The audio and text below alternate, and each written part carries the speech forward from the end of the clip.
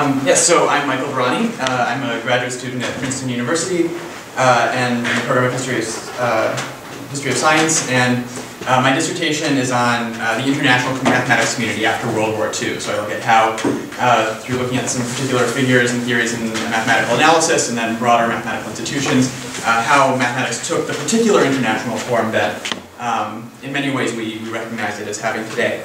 So this talk is an important part of that work. And I want to thank Brendan for allowing me to be a part of this, and as I think it's a sign of how well organized the conference is, that as we were going through the earlier talks today, I could see parts of each of the talks that tie into themes that I'll hope to raise in the next handful of minutes. So without further ado, on April 15th, 1937, Marston Morse, this character, met Warren Weaver to ask for money. Morse had made his name in mathematical analysis at Harvard University before joining the faculty of the recently formed Institute for Advanced Study in Princeton, New Jersey in 1935. Just 1 month prior, Morse had joined 14 colleagues, primarily from the east coast of the United States, in formalizing a blueprint for an International Congress of Mathematicians to be held in the United States in 1940. Already at that date, the Congress's planners could count on pledges of $7,500 from each of the Carnegie Corporation of New York and an anonymous source, and hoped for further support from the National Academy or National Research Council, with the latter's beneficence courtesy of an unused allocation from Warren Weaver's own Rockefeller Foundation for, quote, international scientific purposes. A further $7,000 was anticipated from membership fees, plus $1,000 from selling proceedings to libraries. This would just cover the cost of printing, housing foreign delegates, and meeting the secretarial needs of organization and publicity. The planners recommended there be no subventions for foreign delegates' travel unless further pledges could be secured. Now, on April 15th, Morse spoke with Weaver as chair of the newly appointed Financial Committee of the Congress. He summarized the expected budget, somewhat inflating a few of the figures to show greater need, and revealed that the anonymous $7,500 sponsor was his own Institute for Advanced Study, except that the Institute had never planned to pay. To allow the Special Committee on the International Congress of Mathematicians, chaired by Morse's colleague Luther Eisenart of neighboring Princeton University, to present a balanced budget to the American Mathematical Society, the Congress's hosts, the Institute for Advanced Study had agreed to underwrite the $7,500 sum, and then to request it from the Rockefeller Foundation later. The Special Committee had determined, owing to a change in personnel within the Rockefeller Foundation, that it would have been inappropriate to trouble the foundation for funds any time earlier. But without the hoped-for funds to match those pledged by the Carnegie Corporation, the Congress's financial prospects were precarious at best. The Institute, for its part, hoped to fund lectures and short-term appointments for important European mathematicians so they could be across the Atlantic at the right time. Morse did not mention the expected contributions of Boston-area host universities toward expenses, nor did he suppose that the small number of other institutions with the Institute's unusual combination of financial wherewithal and mathematical notability would make much of a dent in the Congress's budget. He knew that scientific organizations like the National Research Council already relied on a small collection of philanthropic benefactors to support their work. Mathematics, it seemed to Morse, was in the unique position of having no natural sources of support, and Weaver agreed. Not long thereafter, the 1940 Congress became a casualty of the Second World War. Planning was suspended on September 6, 1939, and Morse became chair of the Emergency Committee, whose first task included convincing donors to allow the American Mathematical Society to keep their contributions in trust, quote, until a more favorable time. I have lingered on Morse's meeting with Weaver, a non-committal overture for funds for an international meeting that did not take place, because it shows many features of the funding situation for mathematics between the world wars, and underscores the contrast with what would follow. By this time, mathematicians had long earned their keep as salaried scholars, teaching and conducting research in institutes, universities, and academies. Conditions varied from place to place. Institutions subsisted on various forms of state and private largesse, as did scientific societies and other state and non-state organs of organized professional activity. In the mid-1930s, a top American mathematician could command as much as $20,000 in annual salary, while most made much less than that, rarely topping $10,000. Routine personnel costs for mathematics quickly dwarfed those faced by the Congress's organizers. And different academic structures, like professorships versus fellowships versus academic chairs, combined with war conditions, made comparisons with Europe difficult, But we're looking at something like the same order of magnitude if you look at other major centers of mathematics beyond the United States, which was only just then becoming a major center of mathematics. But elite mathematicians were few. Mathematics outside of relatively isolated teaching posts, and there was elite mathematicians were few. There was little infrastructure to support non-elite mathematics outside of isolated teaching posts. And even the elites sometimes faced problems funding their publications, conferences, and other undertakings. Mathematicians as such were not particularly sought after employees in firms that employed engineers, actuaries, and other highly trained mathematical practitioners. Outside the most developed corners of Europe, North America, and a few scattered outposts, mathematicians sometimes could hardly count on a salary, much less a well-stocked library or the means to travel and publish. The Second World War changed the funding situation for mathematics in part by altering existing channels of revenue, particularly those associated with state-sponsored societies and institutions, and in part by furnishing sources of support either wholly new or new to mathematicians. These changes increased the scope of mathematical participation and activity both in its traditional centers and on its widening periphery. They offered mathematicians new roles in industry and statecraft, reminiscent perhaps of those familiar from prior eras, but very new nonetheless, and made connections between mathematicians in different roles and from different places, both increasingly possible and increasingly routine. Though I have time only to illustrate some of these changes, I claim they made possible a post-war mathematical community that was far more global and far-reaching than its predecessors. The financial infrastructure of post-war mathematics was formally quite different from what it replaced, but it relied on informal relationships and structures that predated the war. As a result, the discipline of mathematics changed starkly in scale without changing nearly so starkly in structure. So where historians of physics, for example, see a discipline whose very epistemic principles were transformed by the, quote, big science of the Second World War propelled, within mathematics one sees surprisingly similar transformations in fiscal base, with decidedly more ambivalent consequences for its organization and subject matter.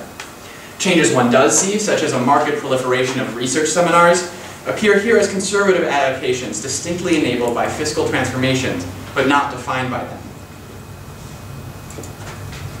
In January 1942, Harvard president and chairman of the National Defense Research Committee, James Bryant Conant, a chemist, was said to have remarked to his counterpart, Frank Jewett of the National Academy of Sciences, what would become a truism for Americans and those abroad by the war's end.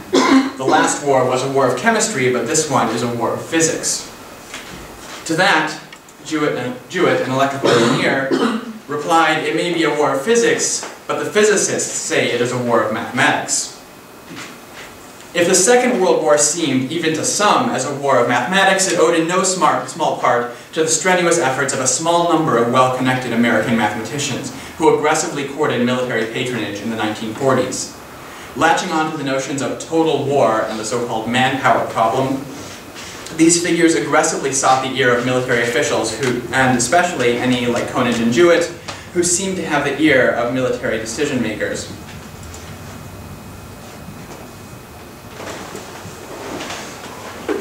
Morse, then president of the American Mathematical Society, joined with the Mathematical Association of America to institute a war policy committee in order to advocate for the mathematicians' professional interests in the war effort.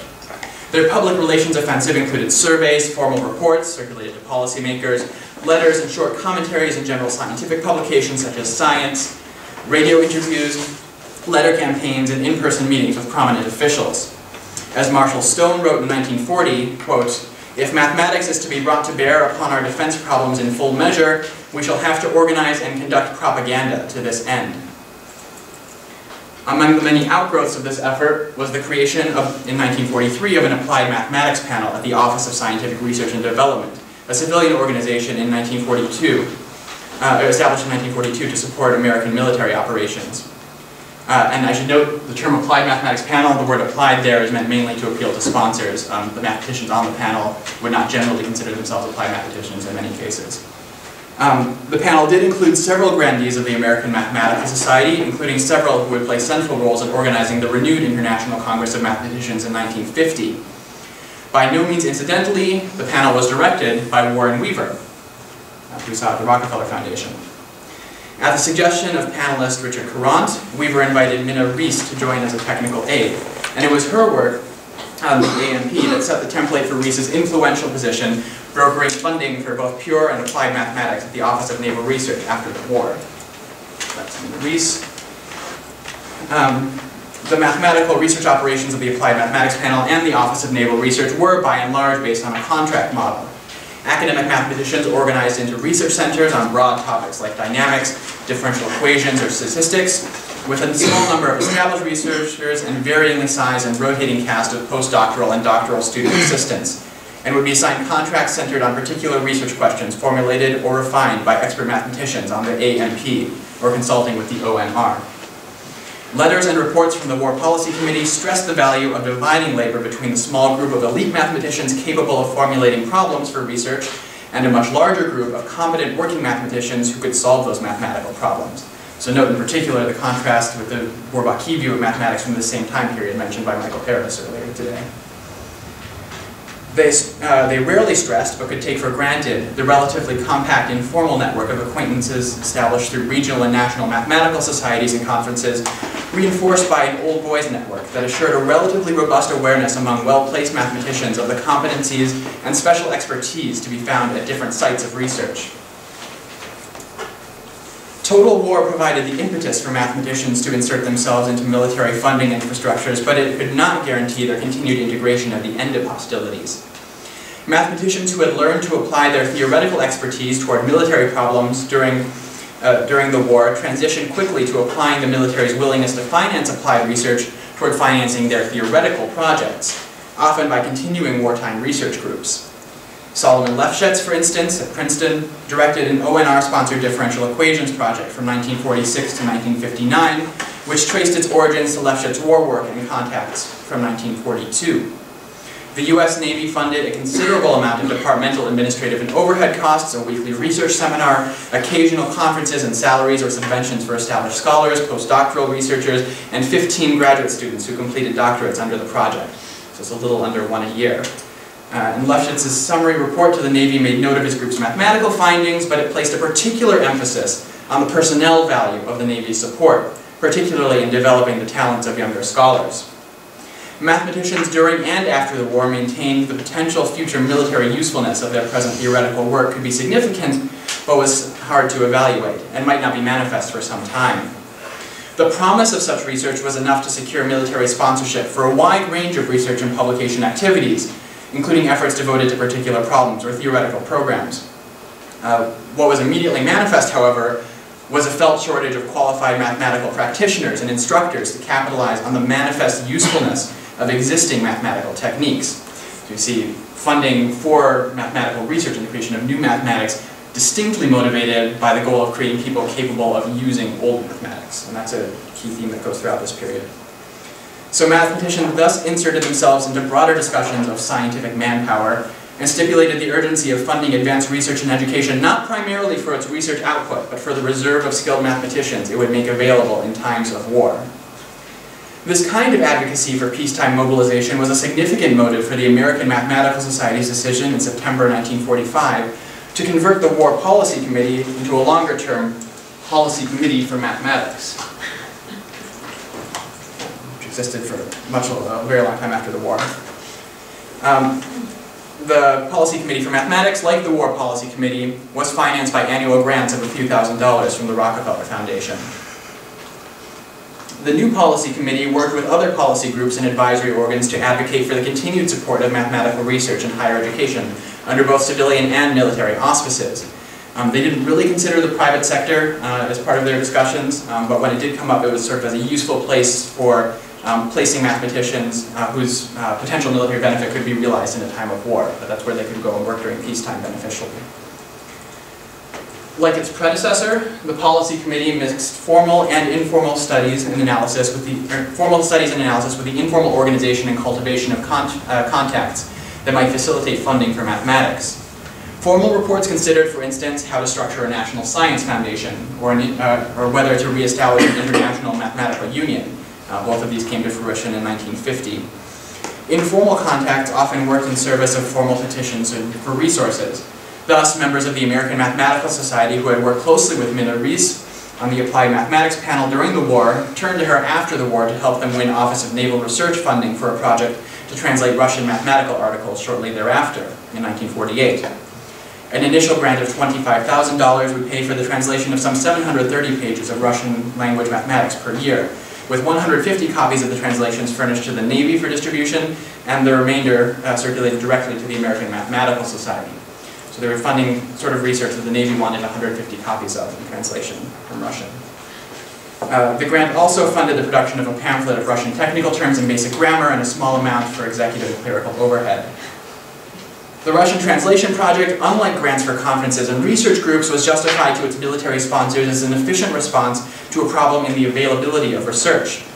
The project's backers insisted on the high quality of particular branches of Soviet mathematical research and its importance for advancing related research in the United States, although the range of military relevance of articles varied considerably, and military relevance was not a stated criterion for choosing which articles to be translated. Here, the advances in mathematics were, in themselves, a military prerogative. This notion of mathematics itself as a military prerogative found voice in Marston Morse's advice to the Air Force Office of Scientific Research in 1957 that, quote, "The Air Force cannot leave the job of supporting mathematics, which it has such a great stake in, to the whims of the National Science Foundation or any other such organization." Morse and Marshall Stone, who we heard from earlier, were particularly vocal, but joined by a large share of their academic colleagues in minimizing the distinction between pure and applied mathematics, a distinction that might otherwise make their own theoretical work seem less urgent as a funding priority. Rather, they emphasized the, quote, "lessons of the history of science, and particularly the way mathematics has unexpectedly affected scientific theory." It should be noted also there's a big contemporary boom in writing histories of mathematics that stress this eventual usefulness of theoretical discoveries by mathematicians. Resources that were too specifically tailored toward any ends, concrete or otherwise, would only lead to a, quote, "gold rush" toward well-funded areas and the production of, quote, "pseudo-mathematics, not driven by the discipline's internal values and processes." The Russian translation project is also typical in using resources from past projects to justify the viability of future ones.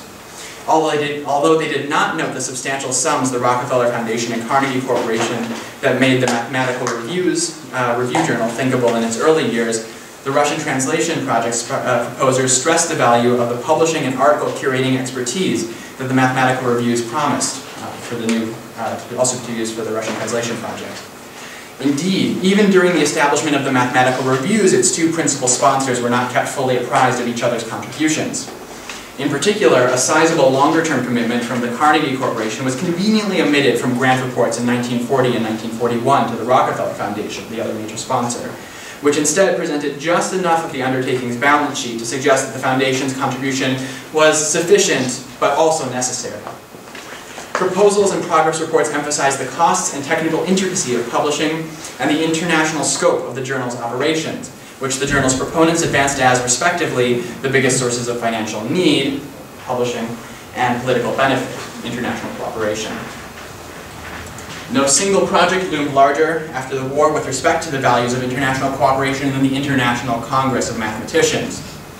It was, in part, Warren Weaver's doubts about the Rockefeller Foundation's ability to extend its financial commitment without formal reconsideration beyond 1950 that spurred the Congress's Emergency Committee in 1946 to settle on a 1950 date and resume planning in earnest. At the end of 1946, however, the financial outlook of the Congress looked considerably different from the pre-war situation, where in 1938 the Committee on Invitation of Speakers projected a desired minimum of just some 30 travel grants to approximately $100 per person. The Emergency Committee's European informants now informed them that attendance would be all but financially impossible without support from abroad for European delegates. Money for travel quickly became the largest threat to a Congress the organizers hoped would be, quote, truly international. And truly international is a phrase that comes up over and over and over again in the planning documents. And it's borrowed from interwar discussions we can talk about if you'd like.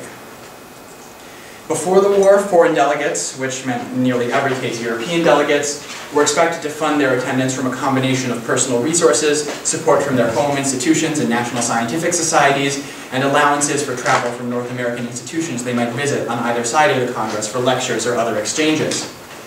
This last source of support remained a considerable resource, one that is unfortunately difficult to document comprehensively, but we can get a sense of individual cases and looking at contemporary qualitative remarks. But something would have to replace the first two sources. On top of this, a foreign delegate was no longer necessarily a European one. Philanthropic enterprises, including the Rockefeller and Guggenheim Foundations, had, since the interwar period, but accelerating after the war, vastly increased the integration of mathematicians from Latin America with the established institutions of North America and to a lesser extent Europe. They were joined after the war by the United Nations Educational, Scientific and Cultural Organization, UNESCO, which also supported mathematical liaisons to North Africa, South Asia, and other developing regions. There's not a lot of room to elaborate here, but it's significant that UNESCO followed on the heels of these philanthropic sponsors who helped to establish a great deal of the personal and material infrastructure and expectations on which UNESCO's programs rely. One should note as well that these institutions played a major role in shaping European and American mathematics, and to take one example, the Rockefeller Foundation was a sufficient supporter of the Bourbaki group in France that a Rockefeller Fellowship was listed on one of Nicolas Bourbaki's unsuccessful applications to the American Mathematical Society. With a combination of fellowships for scholars from the developing world to pursue doctorates or higher research abroad, and a system of programs to provide technical assistance, including sponsoring medium-term visits from elite mathematicians to the developing world, there was now a considerable number of mathematicians from beyond Europe and North America who could reasonably expect and hope to attend the Congress. Many applied to these same organs for fellowships timed to put them in the right region of the United States at the right time, while others applied directly to the Congress for subventions. UNESCO supplied $10,000 directly to the Congress for this purpose, and in addition sponsored travel of delegates from 23 countries, 9 of which from outside Europe and North America, to an organizing conference for a revived International Mathematical Union to take place in New York just before the Congress. The Congress ultimately directly subsidized the travel of over 100 delegates and made offers as well to many who were prevented from attending by the Iron Curtain. By the reckoning of the Transportation Grants Chairman, the Congress managed to subsidize between a third and a half of the total travel expenses of grant recipients, who pieced together the rest of their funding from other sources. The total cost topped $24,000, about a quarter of the Congress's final budget, with most grants between $100 and $200. The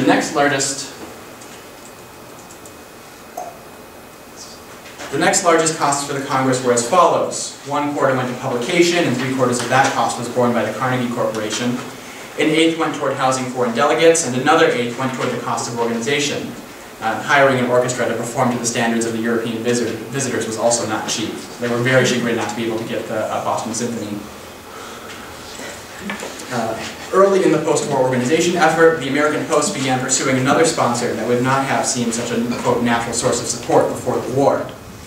War work had put academic mathematicians into contact not just with the military, but also a much wider range of industrial interests which might contribute toward the International Congress.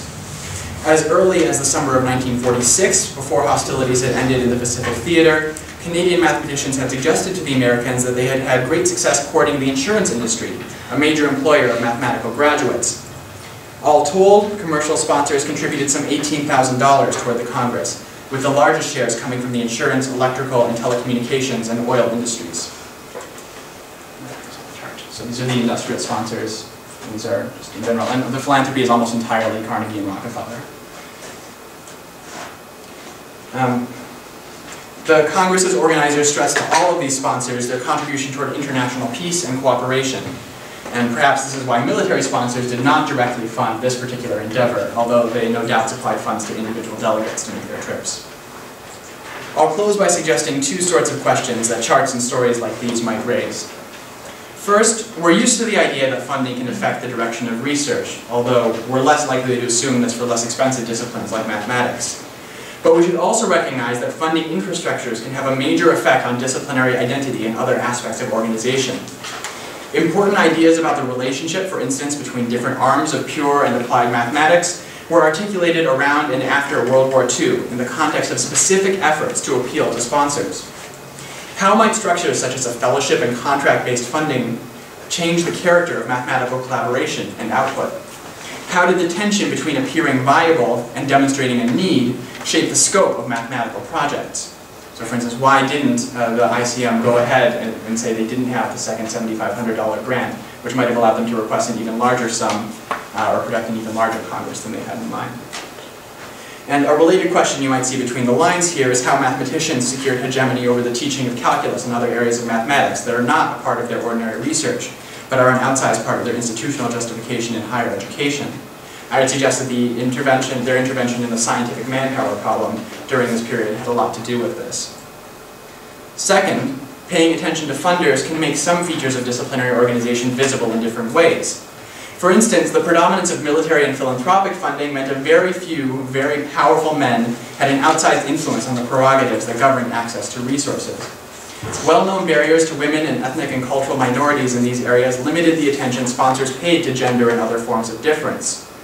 In the closed world of mathematical sponsorship, it was easy for sponsors and recipients alike to maintain the conceit of universality and colorblindness while undeniably perpetuating gendered and otherwise segregating regimes of access and control. There's a great response by J.R. Klein to this survey for the Committee on Social Research of Chicago, which asked what their policies and participation were from people from various minorities. And Klein said, "We have no formal restrictions on people joining our society, so we refuse to fill out a survey and actually do an assessment of the presence of minorities in the society." To take this strand one step further, women with mathematical training did in fact assume some important places in the infrastructure, the funding infrastructure, by occupying crucial administrative roles. And the main example of this is Minna Rees, but there are many people, particularly the Office of Naval Research and UNESCO. So we ought to ask how these constrained avenues of participation affected the broader community of mathematics. Questions like these help us explore not just how mathematicians interact with public culture, the theme of this conference, but how public culture shapes mathematics, directly, profoundly, and in ways we might not otherwise recognize. Thank you.